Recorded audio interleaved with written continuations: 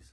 So can I welcome everyone to the 24th meeting of the 2018 of the Environment, Climate Change and Land Reform Committee. And we have apologies today from Alec Rowley. And before we move to the first item on the agenda, I'd like to remind everyone present to switch off their mobile phones, please, as they may affect the broadcasting system. I would also like to take the opportunity to thank the departing members of the committee for their work over the past years, particularly Graham Day, our previous convener, Alec Neil and Donald Cameron. And I welcome Gillian Martin to the committee today. The first item of business today on the committee's agenda this morning is to consider whether to take item 6 in private. So shall we take item 6 in private? Yes. Thank you very much. So we will take item 6 in private. The second item is the declaration of interests, and this is to allow new committee members to declare any interests they may have that are relevant to the work of the committee. A new member being Gillian Martin.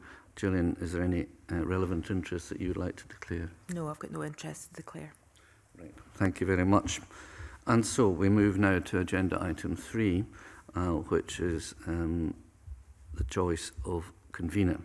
The Parliament has agreed that only members of the Scottish National Party are eligible for nomination as convener of this committee. I understand that Gillian Martin is the party's nominee for that post. And so, do we... Martin as convener? Yes.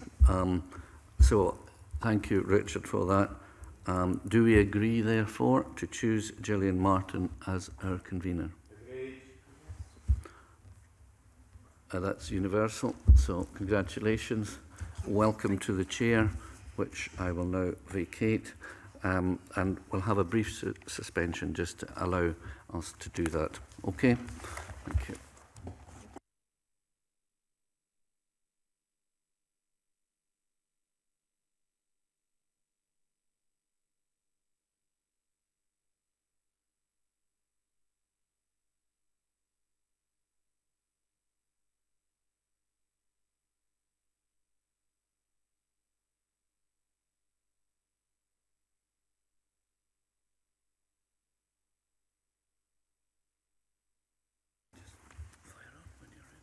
Okay.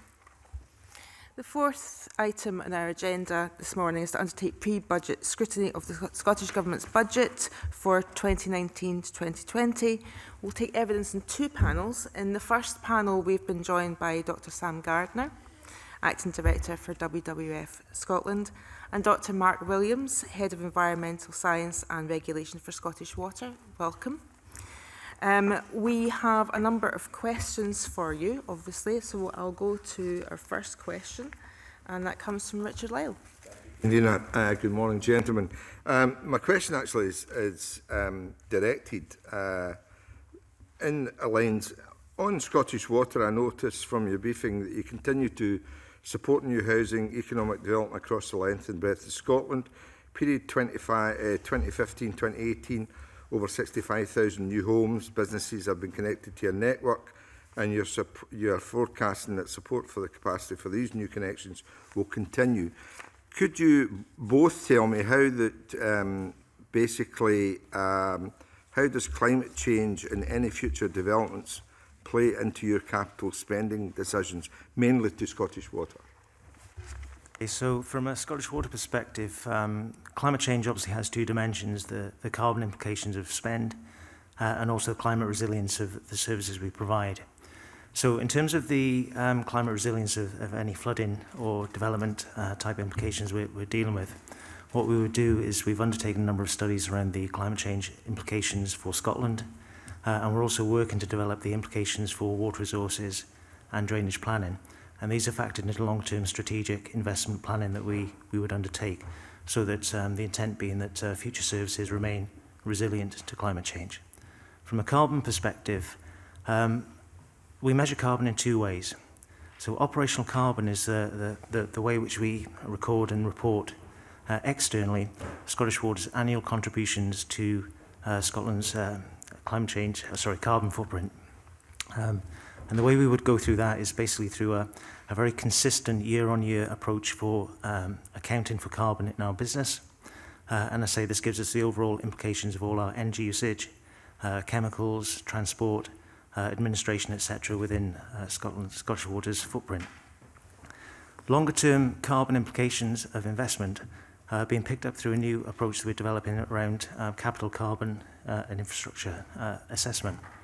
So what we would do there is really look at the types of investment we're doing, and we've created a tool that allows our engineers to look at the carbon implications of the concrete, all the assets and plant they're using on site to undertake construction activities.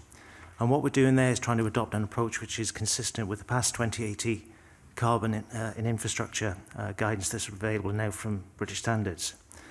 So what we're doing there is really effectively having the tool that allows Scottish Water and its delivery partners to start to account for carbon within the business. Now, we launched that last November time, and have undertaken some training and development with teams to get the engagement with that tool. And what we're effectively doing now is assessing the rollout and the implications of that. Longer term, what we are seeking to try and do now is to actually look at how we take carbon into account for longer term planning. And what that means is we want to really start to understand much earlier in the cycle of planning what the carbon implications may be for investments, so we can start to look at how we factor carbon into the choices we make relatively early. And within this, what we need to really try and do is come to a very simple understanding of the relationship between the investment we make and the carbon, the embodied or the construction carbon that actually would entail. So we're still kind of working through that to close that piece of work off. But really what we're doing is to try and sort of look at the whole life carbon implications of our investment through that approach. Mr. Williams, welcome your realistic approach, and basically I'm very pleased to note that you're looking forward to the future. Can I take it, do you also, taking that water as a very important resource for houses and development and industrial areas, are you pre-planning, looking along with councils or mapping out developments as they take place and to see how you can reduce your carbon? There certainly would be opportunities for looking more strategically with other partners around this. So I suppose to date we've largely looked internally at Scottish Water's own investment planning. As we go forward, when we'll start to think about more wide and broader urban drainage issues, the opportunities to work with councils and other partners around finding more sustainable approaches is certainly an area we're keen to explore. And this is really sort of something that Scottish Water launched earlier this year with its surface water strategy, which is really about how do we work with partners to ensure that we can take a more realistic and holistic approach to urban drainage. Jameson has a short supplementary? No? Oh, it's been covered. Okay. Move on to a question from John Scott. Thank you very much. And I was going to ask you, why did you develop your carbon accounting tool? But I think you've explained why, and how does the capital carbon accounting tool work in practice? Is there anything more you'd like to say about how it works, please?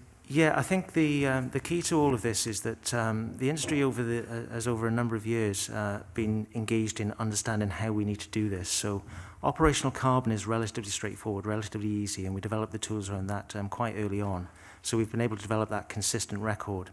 The issue with capital carbon is much more difficult. It goes to the heart of how we think about, plan, engage contractors and deliver investment. So it does require a broader church of people to be involved in understanding this. And the key thing we're finding is you need that continual push on engagement to really get it into the process. So going forward, we are very keen to see how we build this into decision making in the future rather than bolt it on.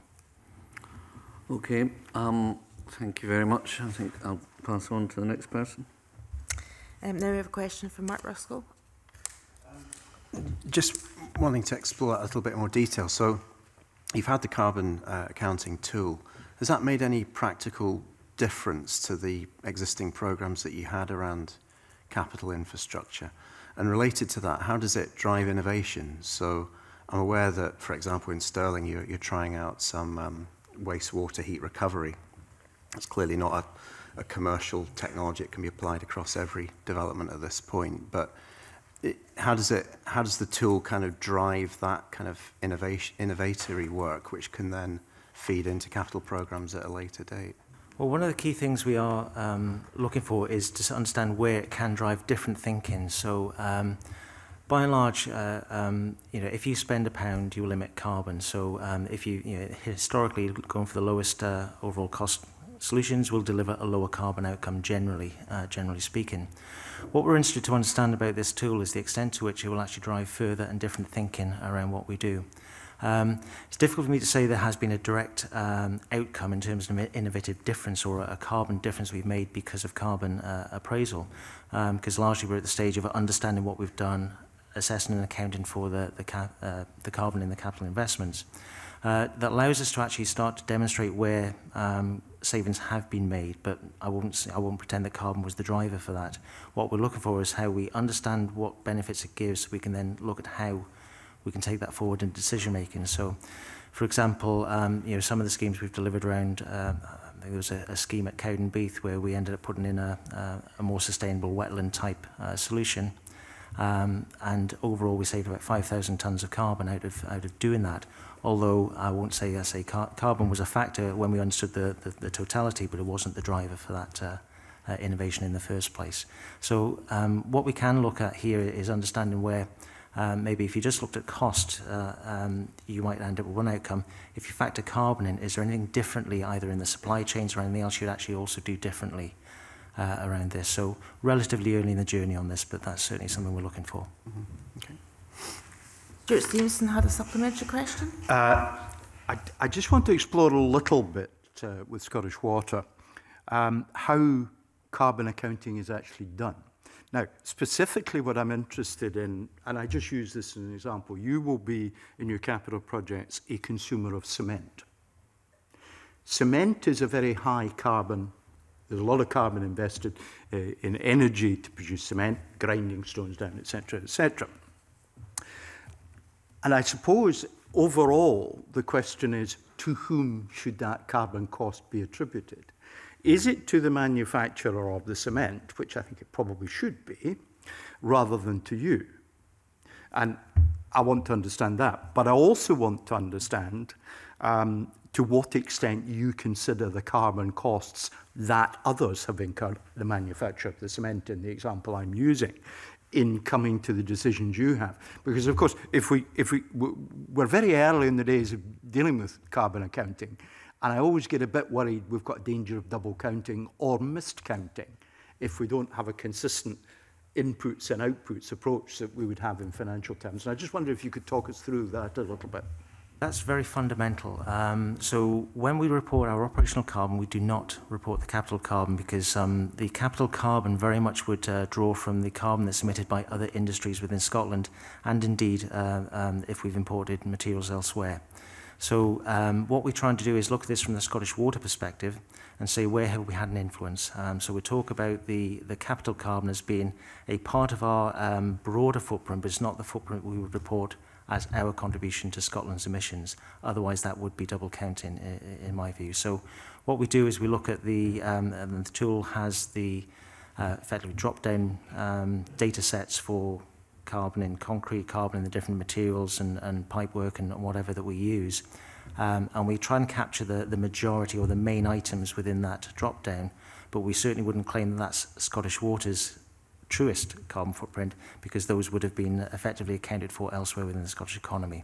What we're trying to do is look at how we use it for understanding the carbon implications of our choices of investment and where we might have an influence in the future. Well, let me just, on the capital, and that's what I hoped I would hear.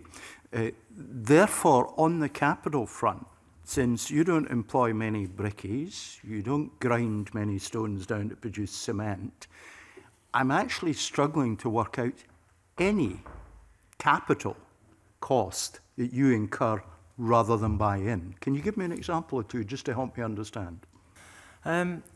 I suppose it would be primarily around the on-site activities themselves, so where we've, through a contractor, having to do the land works and the various, so the diesel used on site, all the various other materials which are direct emissions from the activity on site. So effectively, we would bring in material which would have been produced elsewhere in the economy. We have a factor for understanding what that carbon implication of that investment has been. But the emissions that are more directly associated with any capital investment would be our actual on-site activities through either ourselves or our contractors. You have another question you'd like to ask? Yes, I'll move on to something I've been asked to ask, which I think I should ask. And that is, you've developed a tool.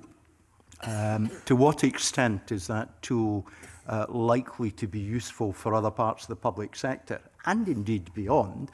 You referred earlier to John Scott, that you work with partners and councils and house builders and so on and so forth. So clearly there's a collaborative model in the way you think about things. To what extent is the model itself that you've developed, the accounting tool you've developed itself, going to become part of that collaboration and help others to I think there's two ways of looking at this. One is in terms of the principles of the accounting itself, and these are what we developed through a project we did with UK Water Industry Research. So this established the overall kind of cradle to grave type approach to capital investment and embodied carbon emissions. So taking those principles, which are published and available, we've then looked at how we build that into a tool for use within Scottish Water. One of the key things that we do, again, it's a fairly straightforward Excel-based tool. It's not nothing kind of earth-shattering in that regard. It's about having the right boundary settings and having it reported in a way that's useful to our engineers. The key thing we find as we're going through this is whatever organisation is undertaking investment, the tool would have to fit with their own systems. So I think the principle's absolutely fine. There's nothing that's not transferable within there, and the approach that we've taken the carbon factors from sort of broadly available and published data on carbon metrics, and certainly very happy to talk anybody and take people through that approach. But I think the tool has to be, it's an industry tool that's dropped down for the types of investments that we make. So it won't be directly transferable as a tool in its own right, but certainly happy to engage further on sharing the learning. So therefore, what is transferable is your approach to developing the tool rather than the detail of the tool, which is very specific to your industry and your company. Yeah, I think the key thing in any organisation, any company that's doing this, they have to have something that's aligned with what they do. So it's, and one of the things that we found as an industry ourselves is that we were able to develop a carbon emissions workbook for operational emissions that every company uses. And it's a one-stop shop. You go in there and you do the entire inventory of your emissions. For capital investment, we could only produce the guidance because each water company had different ways of doing things. So you have to recognise the diversity of how organisations invest. Thank you. And we have a supplementary from Claudia Beamish. Thank you. Good morning. And could I ask you in relation to Scottish Water's business stream, how that works in terms of carbon accounting, and whether that's something that members of the public can see? Is there a website where they can see how that process works? With regards to our operational footprint, one of the areas we don't cover is business stream, because what I report is our core and our regulated business emissions, which would also include all the PFI companies that operate some of our assets. So it's the core regulated business as part of our footprint. I'm afraid I don't have direct access or input to the business stream side of things, but I can go and find out where that could be found. Helpful, because I think it sends a clear message to businesses that are working with yourselves that this is an important issue. And one of the things we do to try and sort of help customers really as part of our carbon footprint report annually is we let customers know the carbon intensity of each of their water and wastewater services. So any customer could effectively get that information from our website. Right, thank you. Okay, I'd like to take in some questions for Sam Gardner now. I'd possibly like to have your view on maybe some of the things that Mark Williams has discussed with a view to information sharing to other sectors What can they learn maybe from what you've heard today? Or Well, I suspect there's an awful lot they can learn. It sounds like Scottish Water are being particularly progressive and demonstrating some best practice, and I think that's commendable. Transparency and sharing of that is to be encouraged. I think one of the things that became apparent in Mark's answers and in the discussion is that issues around double counting and such, and the need for kind of bespoke approaches to particular industries only serves to highlight the need for a cross-economy approach that gives confidence that the sum total of all of these bits of investment add up to something that can be confidently prescribed as being consistent with tackling climate change. And that's where I think WWF certainly has had a concern over a number of years. We've not been alone in that respect. This committee has previously kind of highlighted the challenge in being able to scrutinise the budget effectively and having confidence about how that capital investment delivers for climate change, as have other committees for some time. So there's my answer could get quite long at this point, is my point. So there is a very welcome endeavour that was captured in the very first climate change bill that has been pursued with considerable kind of effort on the part of the Scottish Government to provide a carbon assessment of the budget. I think it's become apparent that over the course of the last 9 years that approach hasn't afforded committees with the means of understanding whether or not the finance budget will deliver for the climate change agenda. And there is a welcome opportunity that we and the Scottish Parliament, the committee has in front of it through a combination of both the budget review process, the forthcoming climate change bill, and the climate change monitoring plan that is coming forward in October and is required under the proposed climate change bill to be an annual report, to bring these processes together in such a way that affords much greater understanding to the committee and to stakeholders as to whether or not capital investment is aligned with the climate change agenda.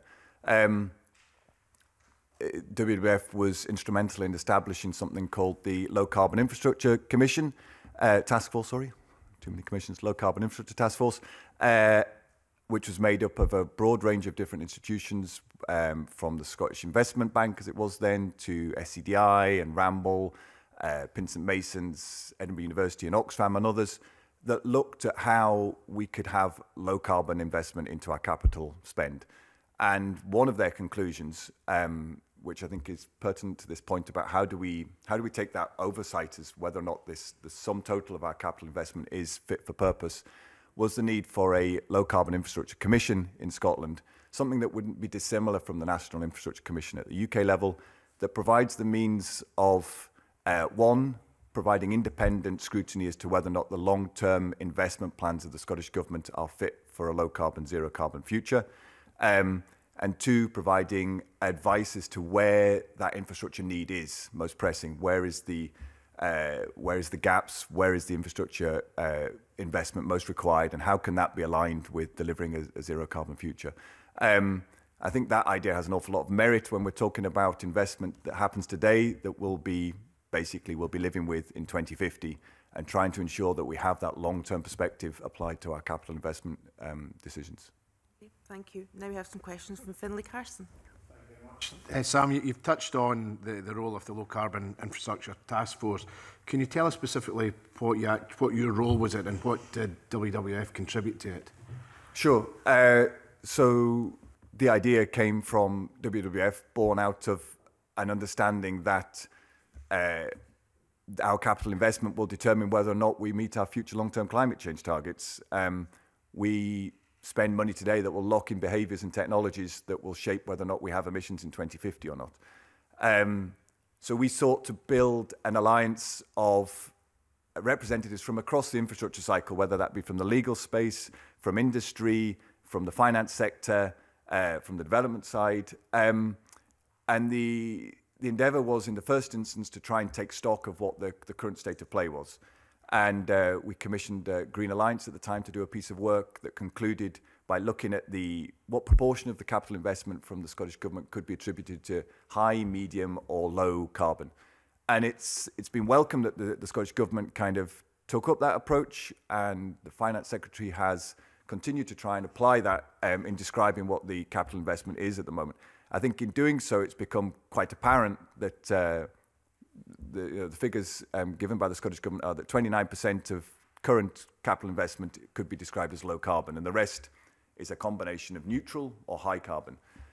I think in the post-Paris Agreement world, those distinctions become a little bit defunct in that we are moving towards a place for 2050 where it's low carbon or it's no carbon.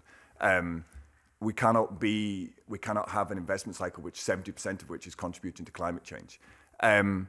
So we can see what the current balance of effort is and where it's going. The Low Carbon Infrastructure Task Force then set about trying to identify what were the most pressing infrastructure needs that delivered multiple benefits for the Scottish economy, for the people of Scotland. We peer-reviewed those. We employed Jacobs to do a fairly extensive piece of research, interviewing lots of different sectors, including Scottish Water. We then did a public poll, so we engaged the public to get a sense of where there was a public sense of need. Key areas of investment that concluded from that project were energy efficiency, which is a topic that this committee and others have given some focus to, transforming our city centres into more livable spaces, which encourage and enable active travel, and district heating support for, and district heating networks, in particular connecting what we have at the moment, isolated district heating networks, and using the investment spend of the Scottish Government to enable those networks to be built and connections to be made, because at the moment they happen increasingly in kind of isolated one-off developments rather than being built strategically through some kind of long-term investment planning. So the whole project concluded with some recommendations about the need for, as I've already alluded to, the value in a Scottish Infrastructure Commission and that oversight that it could provide. It described some key areas of low carbon investment that would go a long way to stimulating innovation and provide multiple wins for Scotland. And it shone a light, I think, on the importance of making sure that the investment spend that we have, the long-term investment spend, delivers for the climate. That was a very comprehensive answer, and you've answered my next question, which was what role did you actually play in the process of developing that? But can you highlight once more the pros and cons of the way the Scottish Government actually went about calculating the low, neutral and high carbon spend? Well, I think, to be fair, the Scottish Government took the approach that at the time we presented as the Low Carbon Infrastructure Task Force. It's a very high-level division. It seeks to kind of attribute the carbon associated with the capital investment to one of these three categories. I think what's really important now is that, particularly under as we approach the scrutiny of a new climate change bill, which seeks to raise our carbon targets, our climate change targets, that we recognise that we cannot be locking in any carbon investment for the future. What we can't be creating for ourselves is the need to return to infrastructure 10 years down the line and expensively retrofit it with new technologies in order to enable us to meet future carbon targets. So we have to be locking in that transition to a zero carbon future, and that requires a substantial shift in the proportion of investment that's spent on infrastructure that's not making a contribution to climate change. At the moment, well over half of the investment is contributing to climate change, and roughly a third could be categorized as neutral, as low, sorry. And that's definitely got to change if we're to have any confidence that we're not making the job an awful lot harder for us down the line and creating expensive challenges as we have to go back and retrofit. It's typically an awful lot more expensive to go back and retrofit a building than it is to kind of build it in from the first place. Thank you. From Richard Lowe. But first of all, I want to ask you some of the things you're saying about the low carbon infrastructure projects. Obviously, they have a fantastic impact on our emissions and all our climate change targets, but they also have a big economic benefit as well. Do you think the narrative around that has to be spoken about more? You talk about things like active travel, energy efficiency. There's actually a big saving to be had. Absolutely, and it's, I think your question illustrates the fact that we still have a job to do to kind of articulate that broader set of benefits. WWF is a member of the Existing Homes Alliance, which has gone to great lengths to illustrate the job creation figures associated with energy efficiency. So somewhere in the region of 9,000 jobs could be created by taking all of our homes to an EPC rating of C by 2025. They've also looked at what the savings would be to the NHS. So similarly, others in the sustainable transport space have kind of invested a lot of time in articulating what the benefits would be to the NHS of improving our air quality, what it would be to increasing the level of active travel. So absolutely, there's a really compelling need to kind of broaden the narrative beyond purely about delivering emissions reductions. These investments typically have multiple benefits associated with them, and we need to confidently prescribe them to those investments. Yeah. Thank you. Richard. Thank you, Convener. Further to the question by Finlay, you say that Scotland's Way Ahead project recommended a creation of an independent Scottish Infrastructure Commission. Most organisations have a regulator. How important do you believe that an independent Scottish Infrastructure Commission would be, and is this you're asking in any future bill? So I think an awful lot would depend on how it was constituted, what its mandate was, what its resources are, and so on. But I think given if it was to fulfil its greatest potential, I think it could have huge significance in complementing the parliamentary scrutiny process and affording the Scottish Government with independent advice as to where the infrastructure needs are for Scotland going forward, and doing so in a way that it meant that there could be confidence that those infrastructure commitments were compatible with delivering on the climate change agenda. At the moment, we don't have that. We have an infrastructure programme that's built up of the sum of its parts that come from across the Scottish Government, that come from the outside world, that people kind of put their hand up and make a case for. The sum total of which it's hard to kind of be confident or ascribe any confidence to is consistent with tackling climate change. Until we allow ourselves to take that independent long-term perspective as to how we are building our future, I think there remains a risk that we will be making decisions that will contribute to climate change and potentially lock us in. So it's not about trying to replace a regulator or anything like that. It's trying to provide independent, objective analysis of what the infrastructure spend of the Scottish Government is, how it allies to climate change, and where the most pressing needs are that need to be addressed, and how could they be done in such a way that maximises the impact of public spend, creates innovation, creates jobs, but at the same time ensures that we tackle climate change. Thank you. And now to Mark Ruskell. Thank you. So we have a new budget process, and there's an opportunity perhaps to consider climate change in more detail. Do you have particular views on how the Scottish Government could improve the way it monitors and reports on the climate impact of the capital programme? Yes, indeed. So WWF worked with Strathclyde's International Public Policy Institute to look at just this challenge. The first thing I want to say is that we have had an attempt on the part of the Scottish Government year on year to present an understanding of a kind of picture of what the climate impacts are of the budget. I think it's become accepted that goes as far as it does, but it doesn't provide us with, it certainly doesn't provide, I would suggest, the committee with the means of understanding whether that spend will contribute to tackling climate change or locks us into kind of high carbon behaviours. So the forthcoming climate change bill, along with the climate change monitoring framework, provide us with an opportunity to align these two processes that to date have been entirely separate, but have then been sought to bring together in a rather artificial way, and I think rather unsatisfactorily, despite everyone's best efforts. The carbon assessment as we currently get it is a snapshot in time of the carbon emissions associated with that spend. It doesn't provide us with a kind of cumulative sense of what the consequences are of that spend. Perhaps most importantly of all, it doesn't obviously interact with the budget process. It's a after-the-fact description of what the consequences are of those budget decisions, rather than a tool that's used to inform and reflect and integrate with the budget development process. I think the opportunity that the new budget scrutiny process affords is for the Scottish Government to present the Scottish Parliament with material in October through the new climate change monitoring plan that will support the climate change plan, that should set out as this committee has asked for in previous sessions, a description of what the high-level expenditure is associated with the policies that gives you the raw material to understand whether or not, when the budget comes in front of you, do these two things match up?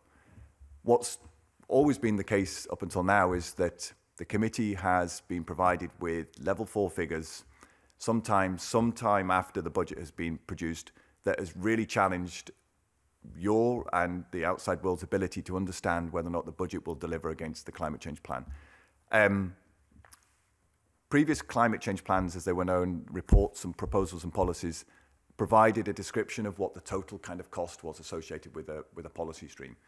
The current climate change plan doesn't do that, which I think makes it all the more important that the climate change monitoring plan provides a greater level of transparency to afford the committee members and others sufficient understanding to know what's required in order to make a policy a success.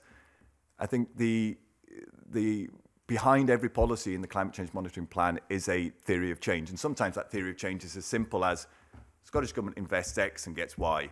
But if you don't know what X needs to be and Y is not described very clearly or is many steps removed, it's going to be increasingly hard for the committee, I think, to take a view as to whether or not the spend that's attributed in the budget that you get in the new year matches with that policy. So we have the opportunity through the monitoring plan and what comes forward to the committee in October to really get a level of information that hasn't previously been afforded, to reflect on that, and that in turn can inform the committee's submissions back to the Scottish Government as to how the budget should take account of climate change. Can I just follow up on that? I mean, you talked about the budget and the assessments of budgets about very much being a snapshot. Is there a difficulty here for governments in that, in many ways, capital programs are multi-year, they can be quite lumpy, so you might have a large degree of high carbon capital spend one year, and then it could go down again next year once we've built the bridge or whatever. So how do we assess the kind of trajectory that government's on without sort of plucking a 12-month figure and saying, well, that was a great year or that was a bad year? Yeah. So I think that's what we currently do. I think we have the year that the carbon assessment comes out, and that describes the consequences of that year. I think what the work that the International Institute for Public Policy from Strathclyde described is an attempt to how would we provide a forecast? So rather than how would we describe the instantaneous impact of a budget spend, how do we provide a longer term forecast? And they set out, and we kind of attach it in our evidence, two approaches. One would be a more top-down approach, which would seek to attribute a kind of carbon consequence to revenue spend, built over research and analysis as what's the projected saving associated with this. And yes, it would be refined over time, and it wouldn't be incredibly accurate, but it would give you confidence about the direction of travel. But then for the more substantive high carbon or capital investment projects, of which there's huge amounts of data associated with them, particularly transport projects, it's much more possible to do a bottom-up analysis for those specific projects and says, yes, over the lifetime of this project, this is what the carbon implications will be. So I think, whilst it's no doubt challenging, I think we all recognise that the approach that the 2009 Climate Change Act affords us has had its limitations. The forthcoming bill that comes to this committee provides an opportunity to strengthen that, and in doing so require futurist carbon assessments to provide that forecast. And I think these briefings outline two kind of approaches that would help do that. Questions from other members of the committee. First, Stuart Stevenson. Thank you, Convener. Would it be fair to say that if the government's carbon expenditure rose, that would be a good thing if, in consequence, it's displacing expenditure elsewhere in the system? In other words, just to go back to my cement example, if we found a way of using a new material that had a lower carbon footprint, but not zero, and the government themselves went and dug out the mud which we're using instead of cement, I'm stretching the bounds of probability here, we're no longer incurring the cement cost in the overall system, but we're increasing the carbon cost in the government system. And isn't that one of the, sort of the generality of what I'm saying, isn't that one of the difficulties in understanding what are, quote, good outcomes? Because the outcomes are not simply outcomes for the government, but for the whole system. Yeah. So your point is a good one, and it illustrates the challenge of where you draw the boundary around the implications of expenditure. And I think what I would be encouraging in any future carbon assessments that are provided by the Scottish Government in light of the challenges that we've all experienced in trying to understand the current situation is to draw that net wider, not to attribute it to, to attribute the carbon consequences to that spend to the whole of Scotland. So what happens as a consequence of capital investment spend in terms of shifting behaviours, encouraging, for instance, a displacement of road traffic onto rail? Say we dualled the railway line north of Perth, what would the carbon consequences of that be, which go well beyond the, that might actually be a high carbon investment in the point of laying of steel. But, that's an investment that over the life cycle of it ought to kind of support a shift in transport behaviour. Similarly, if we're investing in a greater network of cycle paths, obviously that's a carbon investment that has to be laying tarmac and such.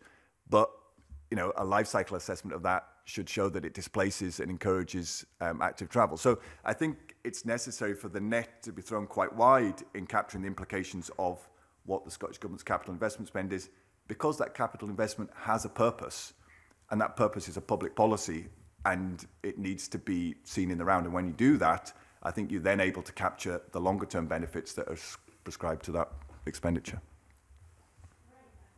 That's all questions answered from the committee. Thank you very much for joining us today. We're going to suspend the session for a couple of minutes.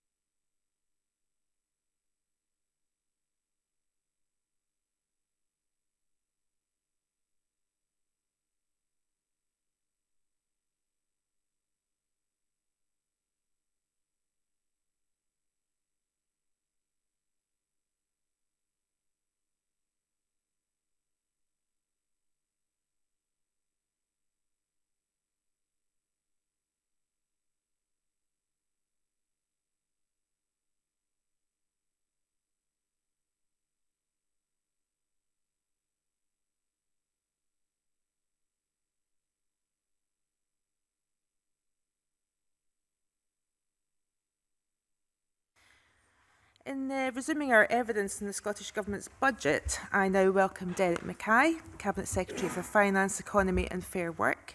He's joined by his officials, Dr Simon Fuller, Deputy Director of Economic Analysis, Rachel Guyon, Deputy Director for Infrastructure and Investment, and Claire Hamilton, Deputy Director of Decarbonisation Division of the Scottish Government. Welcome to everyone. And we have some questions from our members. The first from John Scott. Thank you. Good morning. Welcome, Cabinet Secretary. Can I ask you what role do you have in making the Scottish Government's capital budget proposals work together with climate and environmental targets, particularly under the new year-round budget cycle? Thank you for the question and good morning to the committee. I see my role as part of the essentially overall government corporate organisation delivering on our targets, both statutory and what we've set out by way of policy. We have published the National Performance Framework as well. That sets out the objectives of the country, our purpose, and within all of that I'll work with Cabinet Secretaries and Ministers to deliver on our commitments and ambitions, not least on our carbon commitments and the climate change plan. So principally understanding the policy objective and then working with Cabinet Secretaries to ensure that there's necessary investment. So it's certainly a collective approach with individual Cabinet Secretaries, and I bring together the fiscal function of the government naturally. Thank you. Could you give us a more detail on how the Cabinet Secretaries actually work together to, I mean, when you're allocating the capital budget and you're thinking about decarbonisation or emissions, what role do the Cabinet Secretaries for the Environment, Climate Change, Land Reform and, for example, Transport work together in order to realise that vision? So when we look at capital particularly and infrastructure, I work very closely with the Infrastructure Secretary. Clearly that role has changed. Michael Matheson now holds that role. So Infrastructure Secretary, including Keith Brown and now Michael Matheson, I'd work more closely on the capital plan, recognising their role in infrastructure spend. But all Cabinet Secretaries have an interest in terms of their portfolio and the allocation that they would get in terms of their capital spend. Specifically to the question around environment or rural economy, there would be bilateral meetings, there would be that engagement through the budget process, working towards the budget to deliver their specific objectives.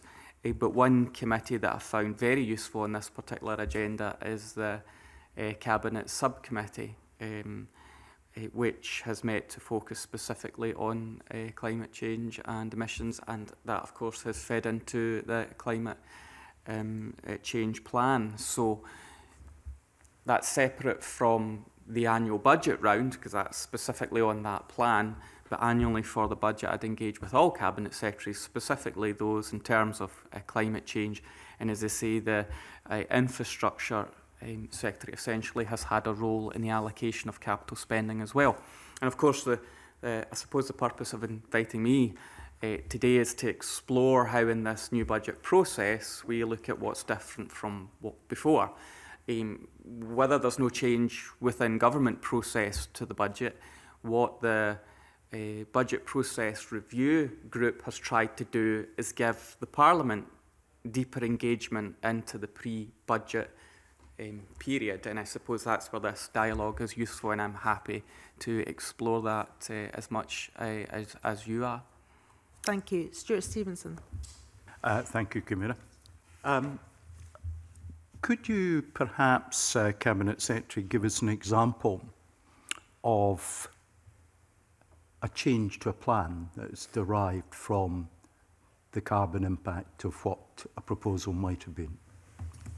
I think you would have to take that back to policy. What are we trying to achieve as a government, and then how does that feed into actual spend?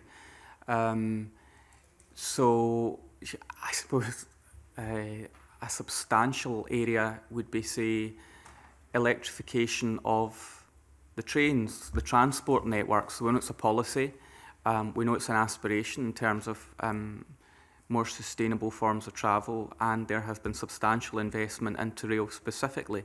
And that's understanding the impact of vehicles on the roads. So we make a policy choice. We want to continue investing into rail. So it's a policy choice, and then it's manifested in massive spend on both railways generally and the electrification of the rail. So that's of course, a huge example of that. There'd be many areas of spend within the estate. For example, we're trying to make buildings more energy efficient, for example, and that's understanding the emissions coming from our estate, the buildings, and how we take that forward. So from massive policy to just better practice from existing resource.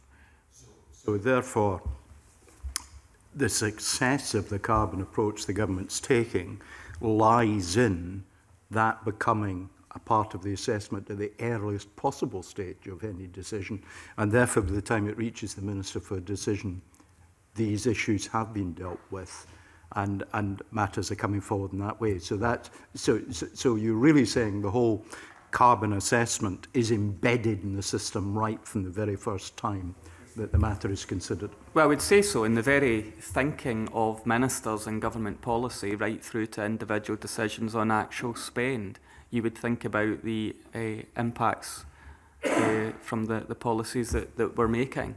And as I say, that is now driven by the climate change plan, which is setting out our ambitions for our country. Claudia Beamish. Thank you, Convener, and good morning, Cabinet Secretary. Could I ask you if we could turn our discussion to the infrastructure investment plan? And as you'll know, the Scottish Government's response to our committee's last budget report committed to the next plan, taking into account Scotland's climate targets. Are there plans for a refreshed IPP? And how will it take the proposed stronger climate change targets into account? So I think that the current thinking around infrastructure investment is quite clearly influenced by these high-level commitments we have around climate change. Incidentally, not least the commitment that was secured at the last budget in terms of capital spend and the proportion of low-carbon spend there. So there are ongoing decisions around that infrastructure investment. The IIP is a high-level document. I think that considering some of the recent announcements around infrastructure spend, as outlined in the programme for government, there will be a need to look at further iterations of that. Of course, it was last published in 2015. But I also need to be careful I shouldn't make unilateral decisions today at committee, because the Infrastructure Secretary might have something to say about that, who has a lead responsibility for the plan. Of course, I would set out the finances and the considerations therein. But I think it's fair to say that having published the document, there's been iterations throughout because of the nature of infrastructure spend. But I think we would be looking at its revision. We'll turn our mind to that. And when we do that, to answer the question quite clearly, of course, the ambitions in the climate change plan and the direction of travel towards that low-carbon economy will have to feature in such a revision. I'll come back to Claudia, but Mark Russell has a supplementary question for that. Yes, thanks, Convener. I mean, Cabinet Secretary, you made a welcome commitment as part of this year's budget process to increase the amount of low-carbon capital spend throughout the lifetime of this Parliament. I'm just wondering if that is consistent with what is in the IIP, because we've been looking at some analysis which suggests that in the short term, from year to year, the proportion of low carbon is increasing. But if we look at the whole IIP within the round, there's perhaps some suggestion that it may be increasing over time. So what's your response to this? And I think I was watching some of the earlier evidence, so I witnessed the point around the difficulty in taking it year from year compared to overall. I think I think it was yourself that made the point around you might have a good year or a bad year, but direction of travel is really important. The commitment I've made, of course, was for the annual budget, but that wasn't just a one-off, that's the direction of travel that we want to continue. So I suppose when we're looking at the longer term on infrastructure, we want that direction of travel to continue and to ensure that we keep within that in the longer term. So that commitment for the budget, proportion of low carbon spend year on year means from here on in as best we can. So I suppose we'll be able to look at the totality when we have the next full infrastructure plan. But I think it is important, at least if we're doing it year on year, then surely the long-term trend within that would be the right direction of travel. Just to be clear then, are you saying that the commitment that you made as part of the budget process is consistent completely with the IIP, or that the IIP will need to be reviewed?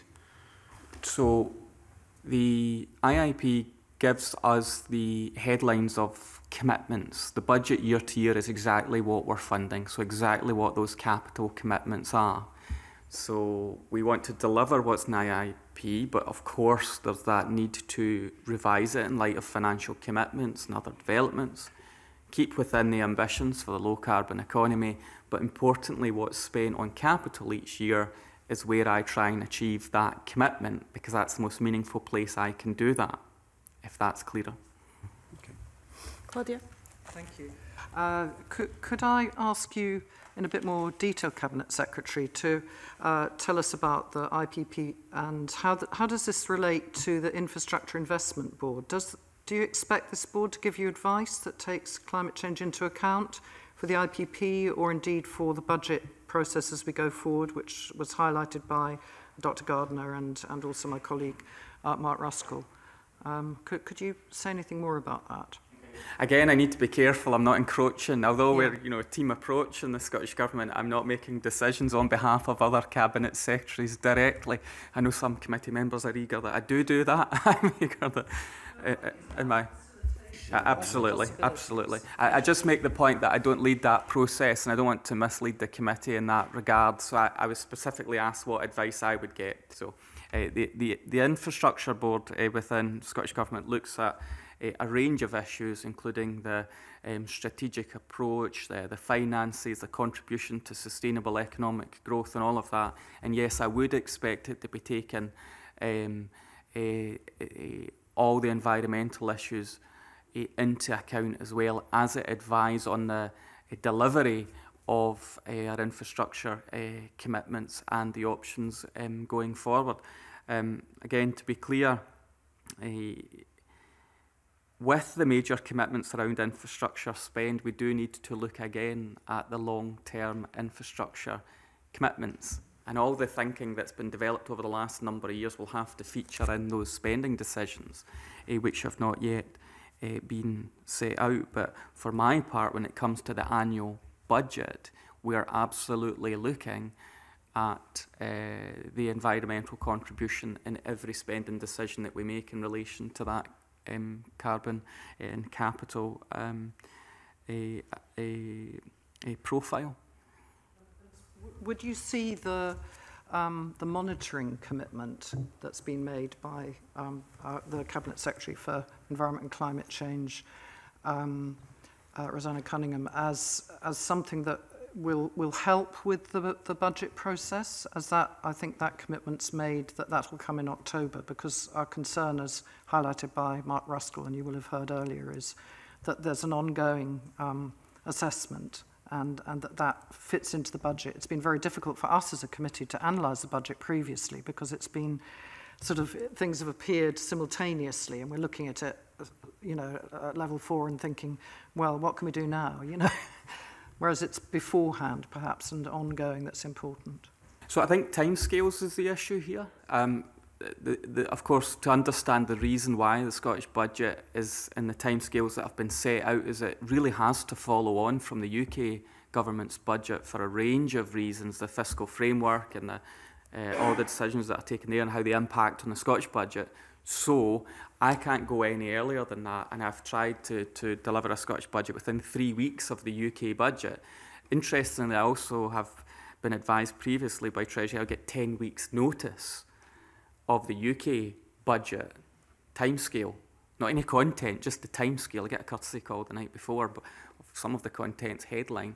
That's very interesting because the clock's ticking right now on that 10-week timescale if that holds. So if there's monitoring information earlier than that, it may well be able to inform the committee and yes, ministers as to progress, but I still don't present any draft information. This is a process point of interest to any draft budget earlier than that, because the first presentation I make of the budget is on Scottish Budget Day when I present it. So I think there is a slight, for your purposes, mismatch between the monitoring you receive and then how you're trying to influence the budget that you haven't seen. But equally, I can't publish it any earlier for the reasons that I've given. I can't publish a draft budget. And I suppose that's where we're trying to explore this process with you.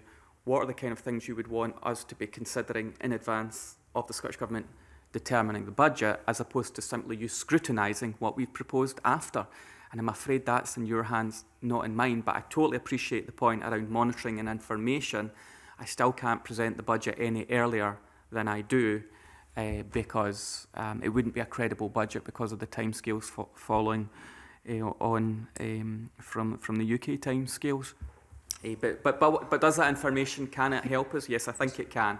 Yes, I think it can. But without preempting what we might say as a committee, one of the things that came up this morning was the fact that in terms of infrastructure projects, there's at the moment about, I think it's 29% that are actually low carbon, and one might consider, if we're not going to lock in, as Dr. Gardner says, to having to retrofit projects later, that those could be perhaps more overarching assessments which could be made in the lead up to the budget, possibly. Yes, I mean, suggestion. No, it's a helpful suggestion, and I think to answer the point, it can help and inform. But you were concerned about the timescales you have to review everything. Yes. The assessments come out at the same time as the budget, because it's informing what we think the budget achieves at that point. Yeah. And at that point, it is a settled budget. And I'm sure you appreciate, all members of the committee will appreciate, that concluding the Scottish budget within 3 weeks, having taken into account the Fiscal Commission and everything else, is heroic in itself. But that means all the assessments have to come at the same time, because once we've cemented and determined the budget, we're then presenting the carbon assessments. Mm-hmm. A heroic task for everybody. Could I just turn our thoughts as my final contribution to the National Performance Framework and ask you how you see the Infrastructure Investment Board, which proposes to measure its effectiveness by relevant national outcomes and related indicators, and would you see the Reduce Scotland's carbon footprint obviously as one of the relevant indicators of success, and what involvement do you have in that process? Well, yes, in essence, I do. The performance framework should guide everything, government, our agencies, partners, and as was our aspiration, that wider society does as well. So the purpose, objectives and monitoring within that should influence all of those considerations and recommendations coming forward. So yes, that should be taken into account.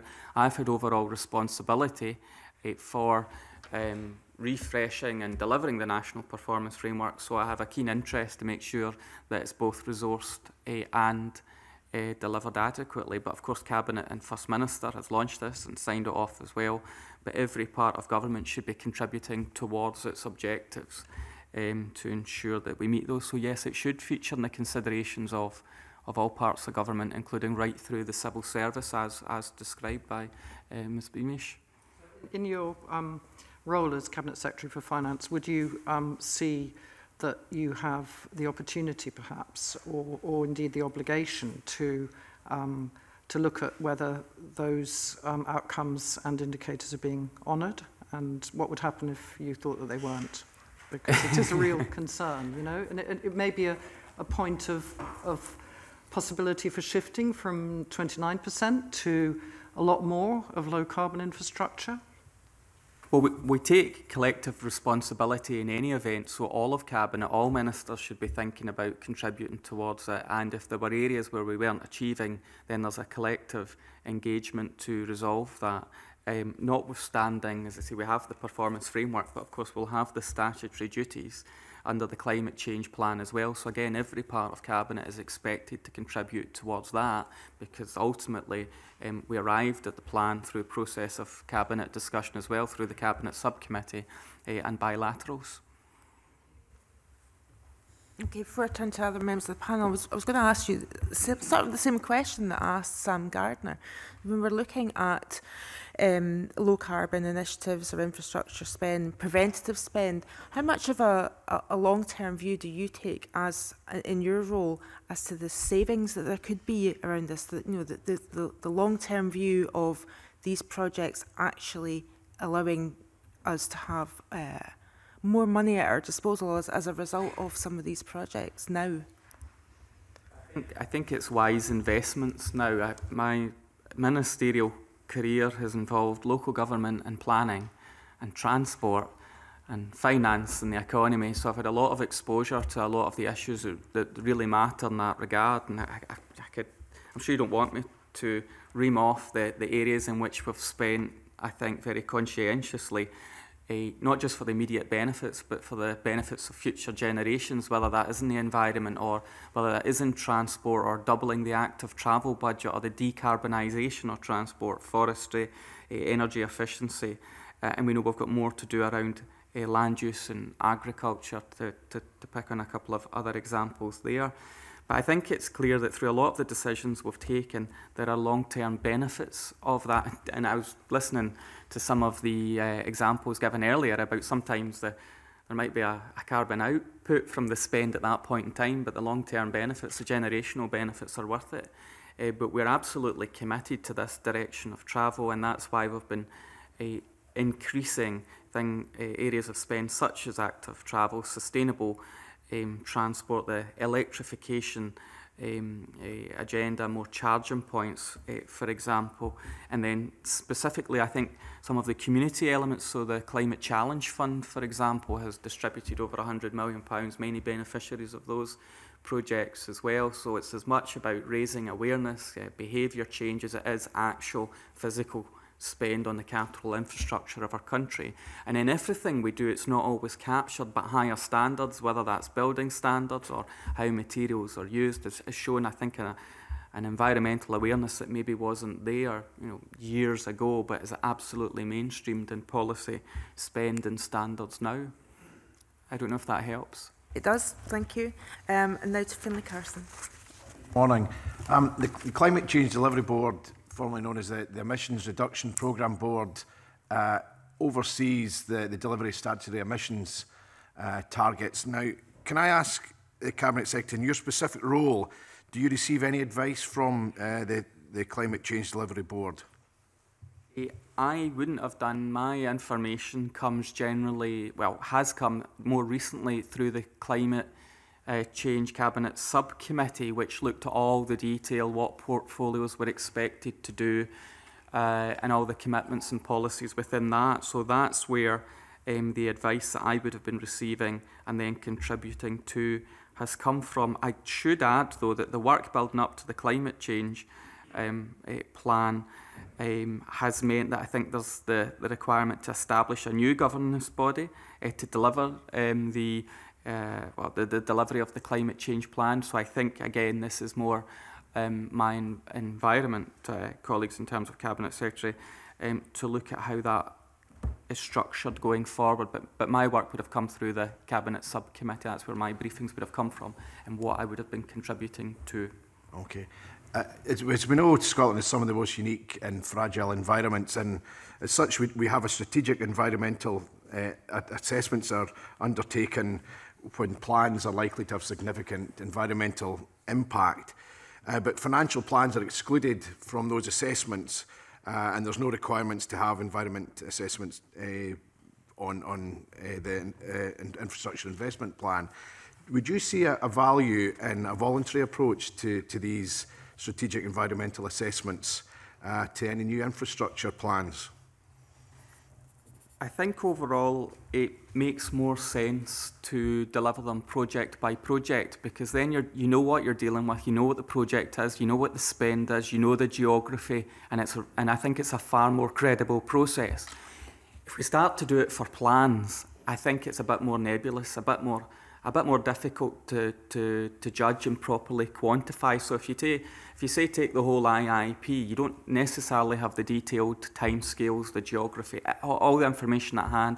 It'd be a very bureaucratic and expensive exercise if we're doing it properly, and it still might not give you the information you really wanted. So I think project by project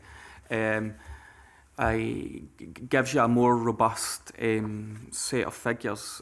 Don't take my word for it. If you would like an economist in the government to explain how nebulous, not that all advice is always absolutely clear for me, I have to say, but if you want further advice from an official on why project by project is more meaningful than assessing overarching plans, then I'm sure Simon Fuller could add to that, convener, if that's permissible. Yep, just to add to what the Cabinet Secretary said, I think the challenge sometimes doing these assessments for the infrastructure investment plan as a whole is just the sheer scale of it. So in order to do the environmental assessment rigorously, what you'll have to look at will vary hugely depending on what type of infrastructure is being considered, the geography in which infrastructure is being invested in, and so on.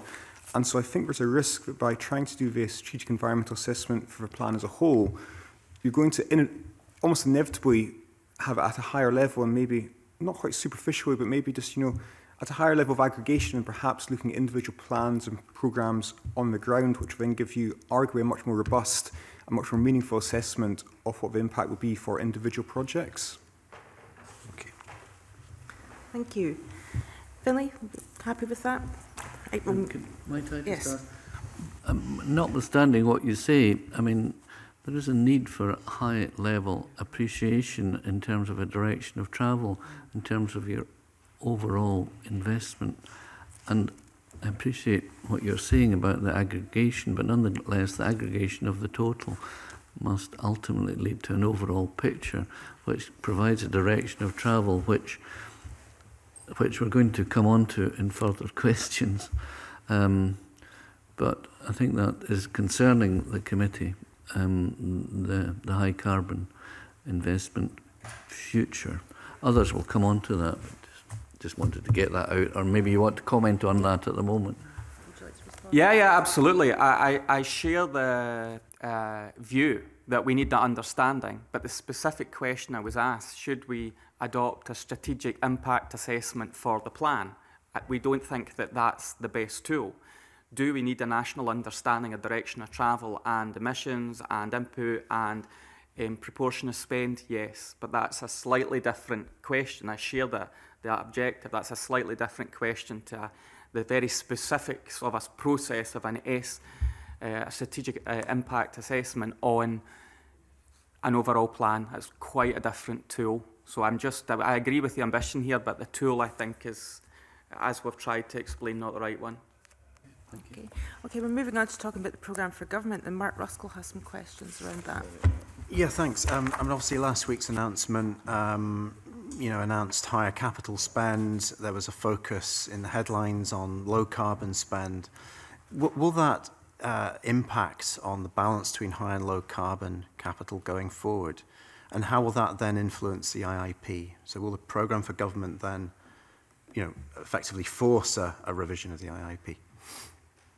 Again, I think it's a very fair question, and it's the question, I suppose, that the 7 billion headline figure that we've committed to, is that captured within these aspirations? Right? Well, in essence, so what we've done is we've set out that headline commitment, recognising the proportion of GDP that's spent on infrastructure. We'll be returning to Parliament, I think. I'm sure we said within a few months was the commitment that Mr Matheson gave to return to Parliament. Clearly I'll have an interest for the budget as well. And as I tried to touch on earlier on in my answer, further iterations of the infrastructure investment plan will be required. So I think that the policy direction, the climate change plan, the commitments around proportion of spend will all have to be taken into account. But as I say, that a £7 billion commitments at a very early stage, it's important to set the ambition, the mission out there that we're trying to deliver. But of course, it would fit within our ambitions for transition to a low-carbon economy. The detail is, of course, to come in due course. So, I mean, Programme for Government, obviously 1 year, very ambitious announcement this year with increasing capital. How do you take account of the need for change over multiple years? And this perhaps relates to the IIP again.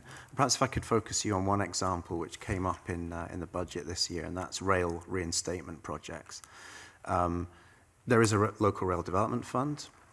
A number of communities have bid into that. They're getting success there in terms of applying for money to do feasibility work on rail reinstatements. However, if those projects are successful and there's good business cases made for capital projects going forward, obviously that's going to place a demand on government to see these projects through to completion and to reopen these rail routes and stations across Scotland.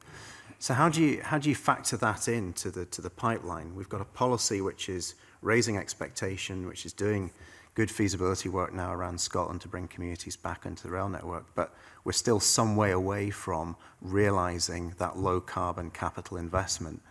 So how does that work then in relation to IIP and individual annual budgets? Is it about an annual negotiation within this Parliament around capital spend, or is there a longer-term commitment that government can make to these longer-term, more embedded infrastructure changes over time? Again, without trying to step on the Infrastructure Secretary's toes, naturally, well, from my point of view, Finance Secretary, there are many areas where there's multi-year commitments right now, and that does include transport, housing, and digital, so naturally there will have to be a long-term approach to this. And I should say that an overarching objective of the new infrastructure investment will be sustainable economic growth, and an emphasis on that throughout. So I think we will, of course, will look at the weighting and the assessment of what projects feature, but it will be within that policy objective of low carbon. I actually think rail is a really good example because we know that it is a success story. It contributes in a positive way in terms of the economy and the environment and connectivity as well and infrastructure, and it can also tackle exclusion either individually or geographically as well. So the government's got a strong, proud record on rail investment, and we'll want that to continue. And for me, that's been maximising resources from UK government as well, to try and ensure that we get our fair share of rail resources, and that has been a battle over the last year. And to continue doing that with our own spend will be critical. So we will take a long-term approach. As I say, I'm trying to express it with the massive headline commitment around infrastructure spend, that there will have to be further iterations of the IIP. And we have moved on in policy terms on what features within that. And as I say, let's face it, it's a substantial commitment that we made in last year's budget process on the direction of travel and the trajectory for capital spend around low carbon, and it's one that we want to continue. Yeah, I have a further question on that. The long-term view is really important when it comes to those infrastructure projects, particularly rail, but the way that they're assessed sometimes can be looking at the current population, the current passenger numbers, but not actually looking long-term, but maybe repopulating an area or expanding a population. I mean, is that something that you look into when you're looking at these projects? Well, it's there's stagger appraisals and various appraisals that can show the difference that one form of transport can make over another form of transport, and the investment that's required and what the return on that is. But yes, it looks at the potential, how it could lock economic opportunities. If you look at Borders Rail, for example, it's the benefits of it have been profound, and it's incredibly popular, and it's surpassed their target. So I think that's a good example of where it's made a geography more accessible, but it's delivered economic benefits in its own right. So I think they can all be part of the considerations. Some rail considerations, of course, might just be that there's other forms of transport, but not rail, and rail could allow that shift from one form of transport into a more environmentally friendly form of transport. Thank you. Right, we're moving on to talking about local authorities, and Richard Lyle has some questions. Yes, thank you. Morning, Cabinet Secretary. In the space analysis of local authority capital expenditure plans categorised by climate impact, the top 6 on climate impact are Falkirk, North Lanarkshire, Glasgow, Perth and Kinross, Eastern Bartonshire, and somewhere you know, Renfrewshire. They have the highest proportion of investment categorised as high carbon. In all cases, this is a result of proportionally high levels of investment categorised as road or airport investment. Using the government's methodology, how would the Scottish Government engage with local authorities to discuss their approaches to the climate impact of their capital budgets? That's a very curious question from a former councillor, of course, Mr Lyle. Incidentally, I know these other places as well as Renfrewshire. I get out a bit as well. The essence of the question is we don't have a monitoring regime over and above local governments' own monitoring of their capital spend in relation to emissions. It's not the nature of the relationship. We don't instruct them how to spend. Therefore, we don't have our own processes to hold them to account for their emissions as part of their capital grant from Scottish Government. If the committee feels we should do something different, I have to say that would be a departure from what Parliament usually asks us for in relation to fiscal freedom of local authorities, but we don't pursue them in the kind of fashion that was suggested in the question. You touched on it slightly earlier, and I know it transcends into over into another area, but what would you be asking councils to do, like to reduce climate impact in any projects? Could you be asking them, for instance, as I have been pushing in this Parliament for quite a number of months now, I welcome the government's movement on it, installing electric car charging points in new house building. We now have solar panels on roofs. Why don't, when we're building new houses from now, insist that everyone, including private and public house builders, install car charging points, because we can't just install them in the street if all the cars in the street can't plug in at the same time. Why don't we have a plug-in in our own home? Yeah, I appreciate the point. There are many areas where we do compel local government to meet certain standards. I think planning is a good example, or where there's national planning policy, or the national planning framework is a spatial strategy, or building standards. So that there's regulatory compliance. So there are environmental standards. There is a leadership onus upon local government as well, but Parliament has previously debated the principle of how closely we should hold local government to account for emissions. So whilst there's an expectation to show leadership, compliance, to abide with all the standards that are set out, and that has been progressing, I just say in relation to the fiscal point, in terms of the resource they have from Scottish Government on capital, we don't compel them to spend any amount on for capital a specific purpose. That said, of course, we're investing on housing, for example, which is a substantial investment by the Scottish Government to local authorities, that it meets all current standards. So it speaks to the point that Mr Lyle was making around expectations on policy, but that's set through standards as opposed to holding local government to account for their individual capital spend, which is for those local authorities and their democratic systems.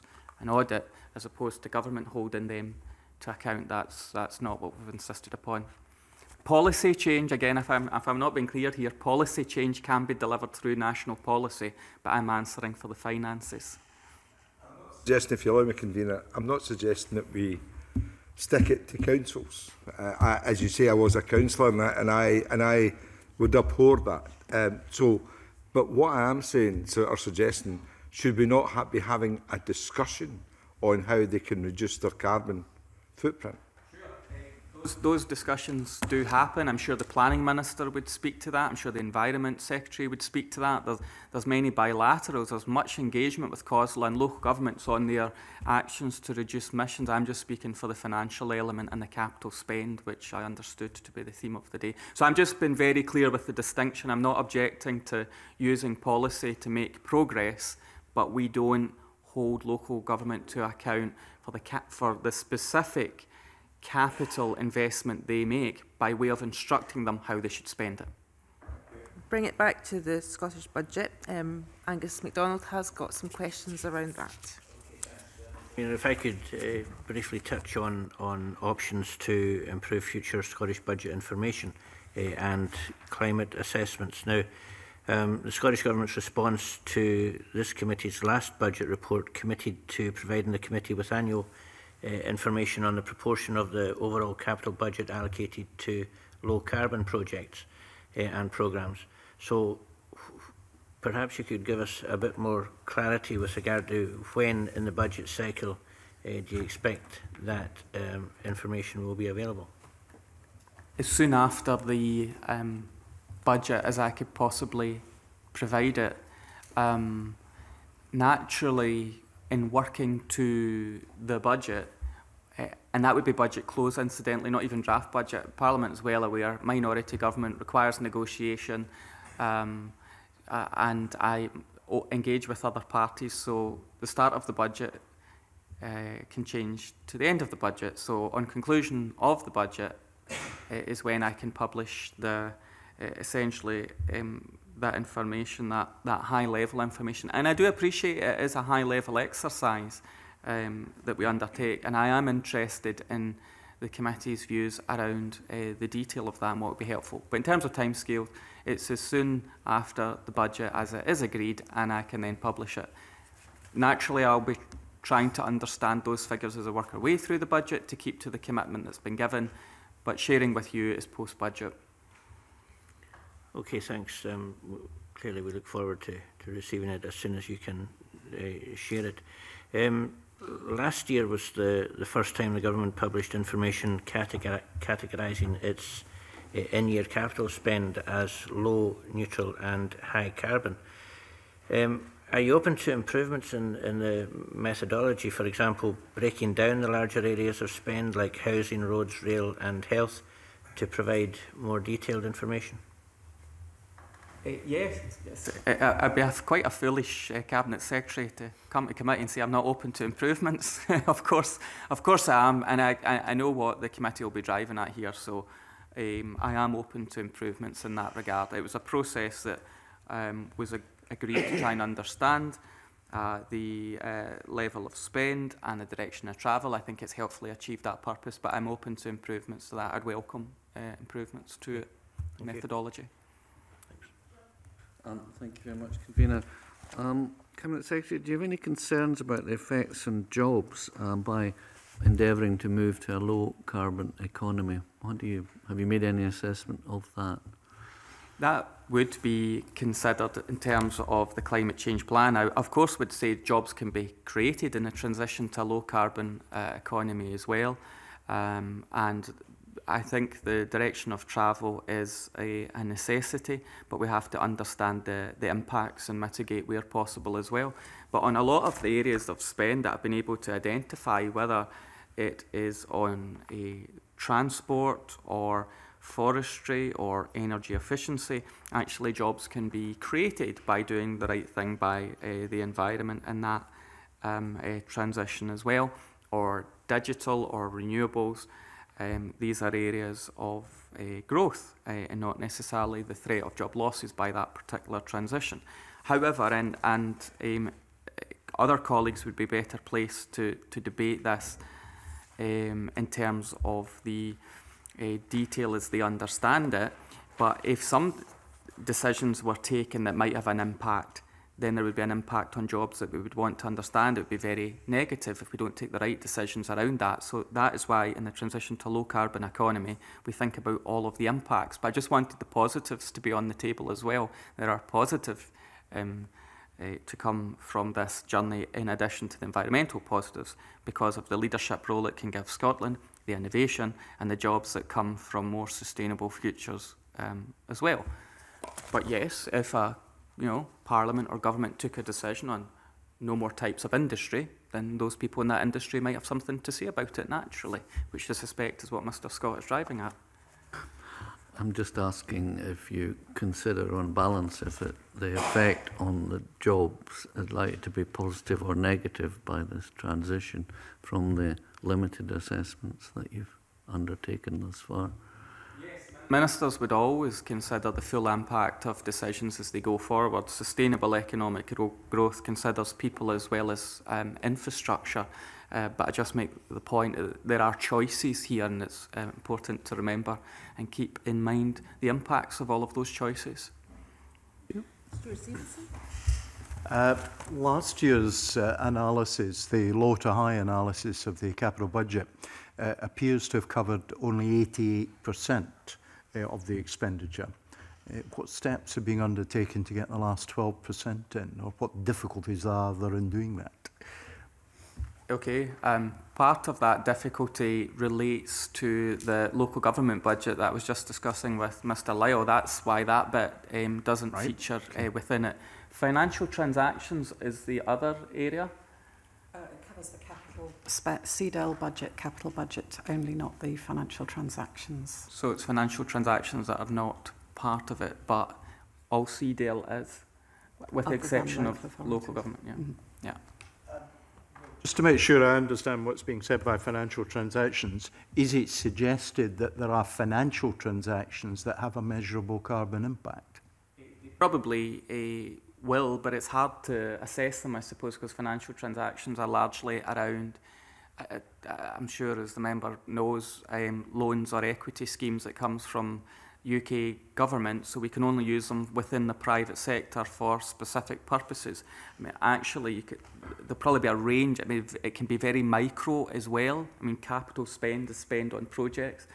Some of the financial transactions can be to individuals as well. Therefore, it might be quite hard to judge their full extent of whether it is high, medium, or low carbon impact. So I think it's the complexity of the individual transactions, the reason that they weren't captured, to get to the point of, if you would want it in analysis, how do you get it there? So just to be clear then, these are transactions that essentially just flow through the government's books untouched to third parties. Is that what I'm hearing? I wouldn't describe them in any shape or form that particular way in front of Treasury, but we use them to support particular policy objectives. And Mr Stevenson asked, can we try and get them in that overall capital spend? They're just quite different from that traditional capital spend. We know ultimately what's being invested in through the capital programme, the capital spend. I've addressed the local government point, but financial transactions is down to specific projects and individuals. I think there'll be a variety on the scale of their carbon impact. It might be worthwhile for us to do further work on this and respond to committee wants to look at financial transactions, but I think their nature is more complex than traditional capital spend that you're judging that profile by. So I'm understanding that many of these financial transactions essentially are money coming from the UK government that is essentially ring-fenced for a particular purpose, but nonetheless the policy decision as to the detail of how it's spent is a matter for the Scottish Government. Now, is that a correct playback of what I've just said? Yes, absolutely. Right. So therefore, I think I may suggest to the Cabinet Secretary it would be proper for this committee and other committees to explore that further. And I think we'd probably welcome a better understanding, because I think the label financial transactions, I suspect, is probably one the accountants use, but is misleading for us in considering policy issues. I think that's helpful. I'm very clear on what financial transactions are, what they're used on, what I spend them, what I allocate them on. I just think it's quite complex to try and get them to fit into this process, but I'm happy to explore it and return to the committee so you have a deeper understanding of the carbon impact of financial transactions, because I do think it's complex, it's very variable. Some can be help to buy schemes, for example, so that might be getting people to move from essentially into better standard accommodation that might be more, might have lower emissions from that property, for example, or agricultural payments. It's been used for loans. So there's a variety of uses for financial transactions. It doesn't fit within this because the commitment specifically in the budget process last year was for capital spend, and financial transactions are a different thing. If from your point of view, the committee wants to understand the carbon outputs coming from financial transactions, I'm happy to, again, explore that and see if the committee wants to take it further. It's just more complex and it's not actually as close to the spirit of the commitment around the capital budget as I think committee thinks it is. Clearly, I'm only speaking for myself because the committee as a whole has not discussed the matter, but I'm pretty confident that our colleagues would welcome some increased understanding of what's going on here, while recognising that it won't be possible to pin down every CO2 and other molecule. Convener, I'm happy to do more work on that for the purposes of the committee. Mark Ruskell? I agree with Mr Stevenson. I think it'd be good to understand the nature of the opportunities here as well. We've had information presented to us about what local authorities have been doing, investing in low energy street lighting, for example. So, loan funding obviously can bring about quite substantial change, and you mentioned agricultural subsidy, again, can bring change if there's cross-compliance there with climate or whatever. So it maybe is an area that's been overlooked, and it'd be useful to get some analysis on it. And just being clear with the committee convener, I'm answering the questions as accurately as I can. I'm just expressing when a question's asked about the commitment as it relates to the capital budget, and then we talk about a different system of finance, and I'm trying to give fulsome answers about that, but also in the spirit of the question, but I'm trying to answer that. Because I think you'll welcome some of the information around financial transactions, how they've actually been targeted towards low carbon purposes, whether that's investment by, say, higher or further education. So there's ways we've tried to target it towards this agenda as well. It just doesn't neatly fit within the commitment that we were discussing. Moving on to another area, Richard has a question. Yeah, I think you covered the factor of local government data and any future reporting, but are you open to applying the same high to low analysis to any new infrastructure investment plan? And would you be open to including this analysis to the 6-month updates that you already publish? Convener, I think I have partly covered that's not the spirit of the agreement that we have with local government on the Concordat or the financial arrangements. I understand that this committee may well wish to recommend that or want that, but that's not the relationship that Scottish Government has with local government on how they spend their capital allocation and that to us in that sense, and then if they would follow the same monitoring or evaluation regime as us. If that's a matter you wish to raise with local government, that of course would be up to you. If they want a national monitoring regime, I hear my dues. But I think they're committed to this agenda, but I'm not sure that they would want government to oversee a monitoring regime of their capital spend. So I'm not particularly keen to pursue that, but if that becomes a committee recommendation, of course I would have to consider that, but I have no plans so to do. John? Thank you. Thank you very much. Do you think there should be a policy target for the proportion of low carbon capital in the infrastructure pipeline, or a ceiling for the proportion of high carbon capital expenditure? I'm not particularly attracted to that, because I think then that it would become quite formulaic. I think if we've set out a climate change plan that sets out very ambitious targets, how we deliver that, we're expected to work towards that. And I think separate to that is although aligned, but there's the commitment of direction of travel, of low carbon spend. So I think for those reasons, I think these are good principles, and all of our other understandings will help inform what we're doing, but I'm not particularly attracted to a further set formula that might bind our inputs. I think we've been discussing over the course of the morning even how some immediate spend might bring long-term benefits, but that might even bind our hands to do that if we set an artificial cap or formula that then said, right, whatever you're doing on capital spend must fit within that. If all the other policy commitments, statutory obligations and commitments we've made are being followed, I think it's a very welcome direction of travel that the committee would support. So I'm not attracted to an additional formula or cap in that regard. Thank you. I can well see why you'd want to retain as much flexibility as possible. The annual carbon assessment of the draft budget does not present emissions associated with the capital budget separately from revenue, but the Scottish Government letter to the committee helpfully does this for the 5-year financial strategy. Would you give this change in presentation consideration for future reports? So we can give that further thought, yeah. Thank you very much. Okay, I'd just like to, we've got some time in hand, so if, yes. You say you were, sorry to come back in, but Sam, you always wonder what I'm going to ask the Cabinet Secretary. You would say you were watching earlier on the television the witnesses. On a question I asked, a point was made in the Scotland's Way Ahead project, and they recommended the creation of an independent Scottish Infrastructure Commission. Basically, I said that most organisations have a regulator.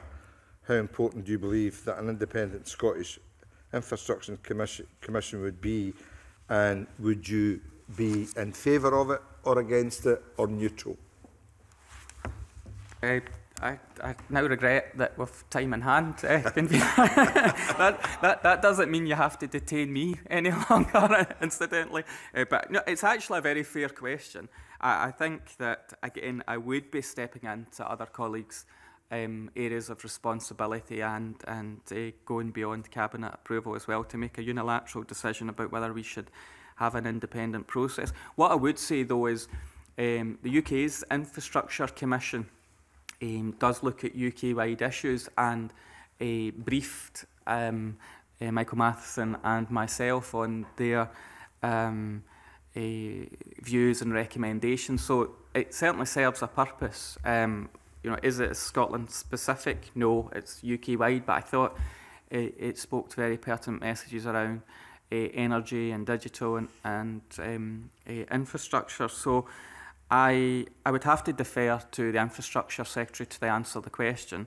You know, do we appreciate independent advice to help influence government decisions? Of course we do. Do we like a deeper understanding of how our decisions are impacting both the environment and the economy? Of course we do. But whether we need an independent Infrastructure Commission to do that, I wouldn't like to say, as I say, it would go beyond my brief in an unfair way to speak to colleagues' interests. Yes, if the committee is making recommendations, of course, government considers committee recommendations. Of course, we would consider it if that becomes your recommendation. Thank you. Right, thank you very much. So that brings our panel to a close. Well, sorry, I was going to close, but make it very brief, and I'll let you in. Your indulgence, come in. I was thinking about the uncertainty around climate change, because, you know, in a few weeks' time, we're going to get the recommendations from the International Panel on Climate Change that may well revise the science and revise our understanding of what we need to do. And obviously, these assessments come every couple of years. So how do you deal with that kind of uncertainty? Because it seems that we need to build in to our action on climate change a certain amount of innovation and a certain amount of focus in terms of going beyond where we are right now in terms of carbon reduction targets. So how do you respond to that? Because you've got a capital program, IIP. It's pretty clear, it's pretty fixed, but up there the science and the understanding of what's happening in the climate is changing. So how do you kind of work with that uncertainty? Again, the Cabinet would have to be alert and alive to that prospect. But at least in the Scottish Government, you've got a government that listens to experts, takes this international challenge seriously, wants to be a world leader, and we have a Parliament that feels the same, and therefore we have to be quite adept and agile to respond to whatever policies or international commitments emerge and what the technologies are to help us deliver that. I'm very mindful of my exposure on this issue, that the assessments, the evaluation, the statistics have all changed, over a period of time internationally, and we've had to respond with that, understand our own baseline, our own contribution, and the policies that we're trying to achieve. And having done so much as a country, and bear in mind we're on track, and we've met our targets, and we've got, I would argue, the most ambitious targets in the world, it does have to be resourced as well, and the policy changes have to follow, and that has been happening around energy, transport, land use, and then all the other interventions that we make. We know that we've got much more to do, and that's why we have a plan, and it has to be resourced. But I think we have to be quite agile and adept to do that. And ultimately, we will be advised again by the Cabinet Subcommittee if and when required, but it's about now getting on and delivering that plan, but being agile. Budgets are set annually, of course they are, but where I can, I'll try and set multi-year budgets because you can actually get greater value and greater certainty from multi-year budgets, but I am beholden to a UK spending cycle, not getting into the debate about real terms reductions, but a budget cycle that doesn't help me with long-term planning. But that said, there has been multi-year commitments around infrastructure, housing, digital, utilities, and we want to do more of that. And if you look at specific investments, whether it's charging point, as I say, decarbonisation of transport, more around rail or other elements of spend, green buses, or even just elements in the programme for government very recently have shown we're alive to this. And incidentally, we're on track to spend £500 million on energy efficiency over the period in this Parliament, and surely that's to be welcomed as well. So it is keeping a focus on it, but being agile. And we're absolutely committed to this agenda, and that's why we've tried to preserve the funds that are financing this, indeed expand them where appropriate. And a smaller but substantial scale, doubling the active travel budget was a substantial commitment as well in a period of financial challenge. So we want to make sure that the resources are aligned with the politics and the policies. But it's very true to say that the international understanding may change again.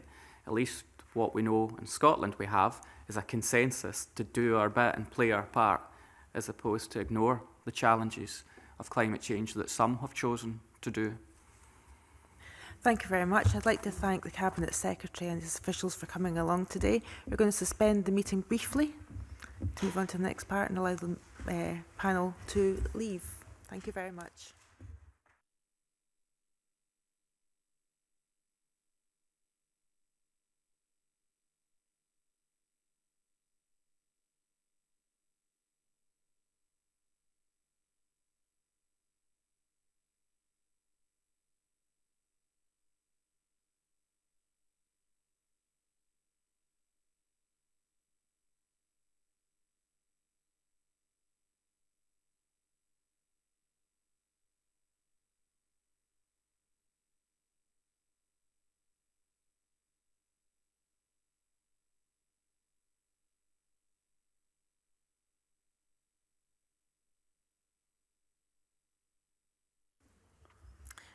Right, we now move on to agenda item 5 on subordinate legislation. The fifth item on the agenda is to consider the CRC Energy Efficiency Scheme Revocation and Savings Order 2018 SI 2018/841. More details on this negative instrument can be found in paper 4. Do we have any comments on this? Claudia. Just a very quick comment, thank you, Convener. Just that any simplification, which I understand this to be, is always to be welcomed, and it's more likely that people and organisations will be supportive of it if they can understand it more easily. Mark? I had a bit of a question, really, Convener, and it was really about the understanding of how this now impacts on the climate change levy, because if the CRC goes, and I think it welcome that it will go, it will add to lead to greater simplification, and it's transferred into the CCL and the rates increase, then what's the impact for that? Does Scotland get Barnett consequentials as a result of that? Do we see the climate change levy at its increased level, because it's incorporated CRC, then resulting in more spend coming back to Scotland? And I also just had a point really for the record just about why the climate change levy doesn't allow an exemption for renewables, given that renewable energy is part of the solution to climate change and shouldn't be getting, in my opinion, taxed on its climate impact because it doesn't have a climate impact. Yeah. Well, those are questions that we can write as a committee to the government. Unless there's an obvious answer, Convener, which I've missed somewhere. Okay. So, yeah. We'll look into that, and if there isn't an obvious answer, then we'll certainly ask for one. Okay. Right. Does the committee agree that it doesn't want to make any recommendations in relation to this instrument? Okay. Okay, so it just leaves me to mention future meeting details. Next meeting is on the 18th of September, and the committee will consider the Scottish Crown Estate Bill at stage 2.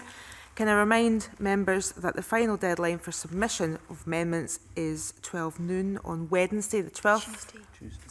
Tuesday. I do apologise, that's a mistake in my notes. Tuesday, which is today, at 12 noon. As agreed earlier, the committee will now move into private session, and the request that the public gallery be vacated as the public part of the meeting is now closed.